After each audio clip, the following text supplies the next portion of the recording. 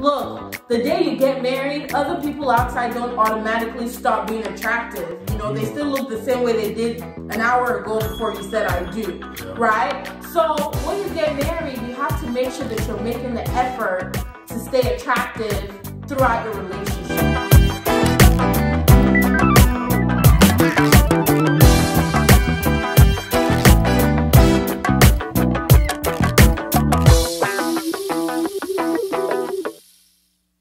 People, welcome back to our channel. This is the RLF Power Couple channel. My name is Ola. And I'm Shamie, and we're on a journey to winning our relationships, our lifestyle, and our finances. And we're hoping to bring you all on that journey with us so you can do the same. Come on. Right. So today we have a very entertaining topic, but really serious topic for you all. And it's about, is love blind? Is it really? So yeah, we hear this phrase, love is blind, all the time. If you have watched the show on Netflix, Love is Blind, it talks about how, you know, people that never seen each other propose to each other, you know, out of never seen each other. And, you know, some of them worked out, some of them didn't. But the premise of that whole show is kind of wrong because they picked generally attractive people. I said generally because... I mean, six-pack guys, you know, everybody had one. Everybody had abs, yeah, so it's kind of like, okay. Ladies are basically pageants, you know, but hey. Yeah, that aside, you know, we're here to tell you that love is not blind in the sense that it's been used in, right? You know, physically, we don't think love is blind. When they say love is blind, really what they're saying is when you're in that honeymoon phase, right? Love is like blind because, you know, you don't see anything wrong with that annoying laugh or that chewing, you know, that person does. You're like, oh, your laugh is so cute, you chew so cute. But after that honeymoon phase wears off, you're like, oh my God, stop laughing. Or I remember like yesterday, I'm like, why you turn your spoon around when you eat? What? I was surprised. Can I eat?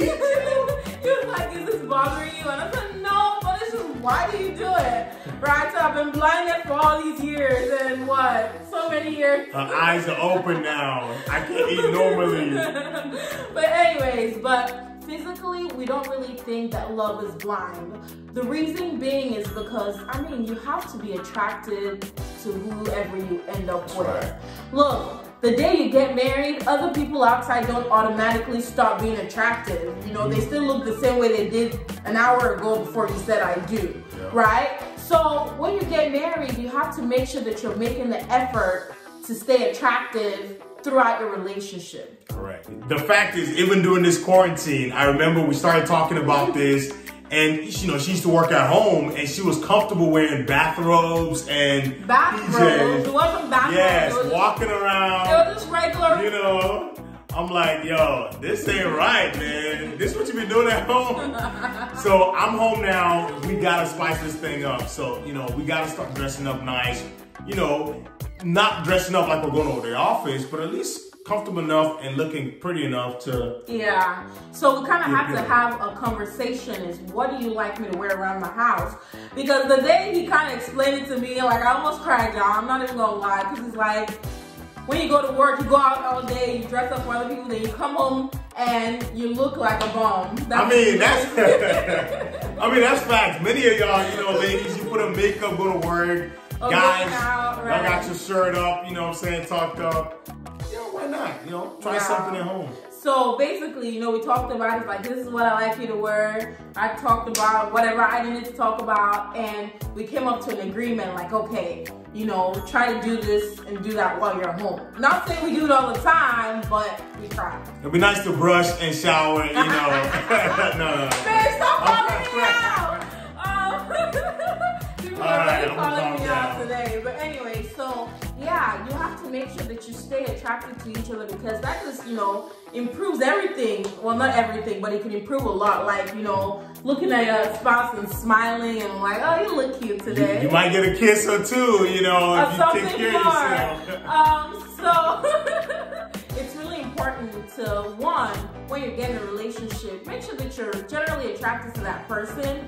We're not saying that's the only thing you should look for, but it's really good to make sure that that's somebody that, you know, you're happy looking at every day. That's right. That's right. Yeah. And obviously, everything doesn't just boil into attractiveness, right? There's times where your body will change. Obviously, ladies, things start to shift around. And guys, you also get dad body as well. Oh my goodness. So, hey. The dad bod on this one. Hey, my six-pack is right here. No, but. Yeah, I was the one carrying the baby. He was the one gaining the weight with me. I was carrying the food, baby. You know what I'm saying? But anyways, at the end of it all, guys, your body will change over time. It is important to realize that you got to work on that, right? Stay healthy, work on your exercising, work on your diet, try to work together, communicate about what you need to do to help each other out, get there. And I think it will help, because not talking about it might be a bigger problem. Right, and then there's a lot of people, we've heard this a lot, where they're like, oh, don't look at looks, you know, this person has this person has that. Yeah, you know, apart from everything, you know, you gotta be happy. You don't want to wake up in the morning one day and run away and never come back. Oh no. I'm just being honest here. So that's very important. Now, we're not saying that looks is the only thing that you should be worried about in a relationship, because if you only focus on looks, Fades, yeah. It's gonna fade. I mean, we don't look like the way we looked when we met. We can show you a picture when we were young and getting gosh. it. I probably was a stick figure back then. Yeah. Looks shouldn't be the only thing that you should focus on. Right.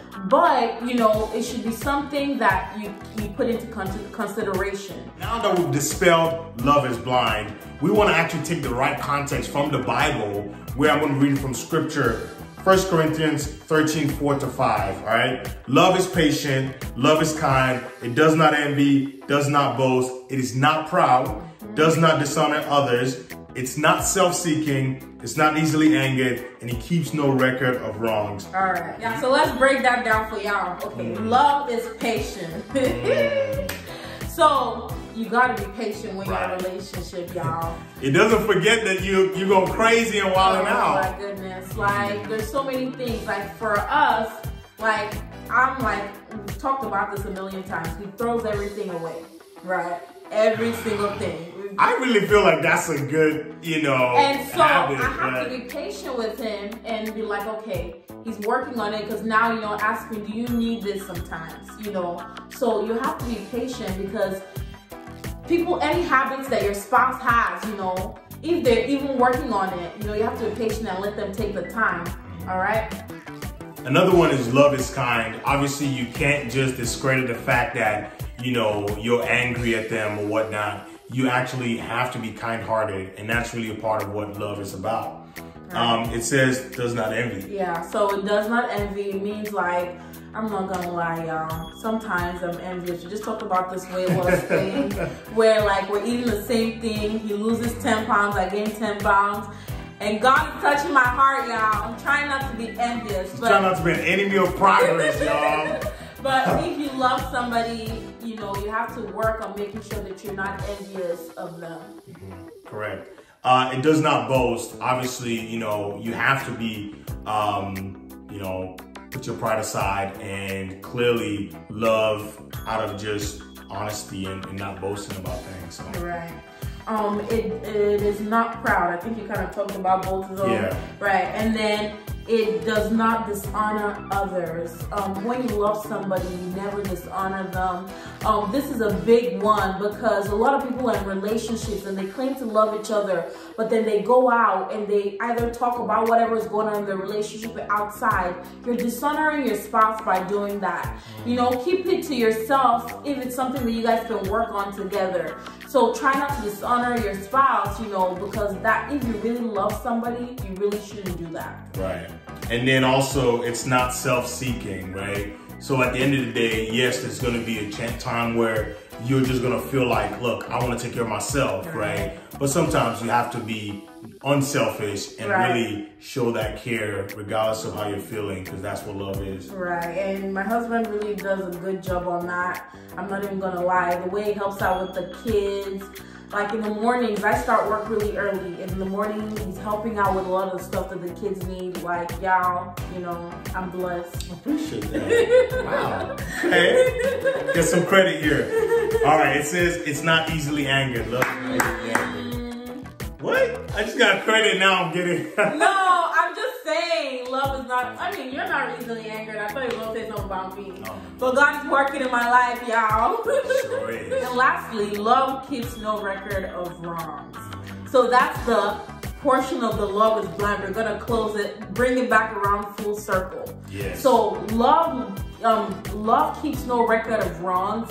That is the only context in which you can pull in love is blind. But there is wrong. Because there is wrong, but you not keeping record of it is kind of trying to be blind to it in a sense of that word, so that you can keep loving that person and growing with that person. We're not saying don't talk about wrongs, but just keep no record of it. And that's really the only way love is blind is actually, you know, a thing. So in summary, y'all, marry somebody you're attracted to.